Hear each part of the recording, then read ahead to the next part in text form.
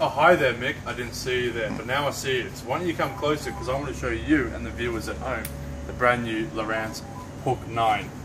What is the Hook9, Mick? I hear you screaming that to me. The Hook9 is Lowrance's replacement for the Elite 9 chirp series.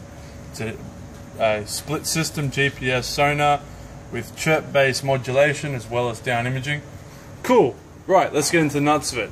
It is both a down imaging sonar system. If I press this pages button, you can see my deck of cards.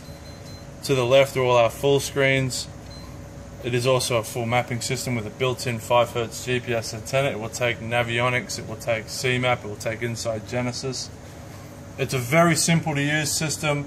It comes ready to fire out of the box with a transducer, bracket, map card, the works. You can just see it's got the new New Zealand tribal tattoo style design to it. So it's a plug and play? Plug and play.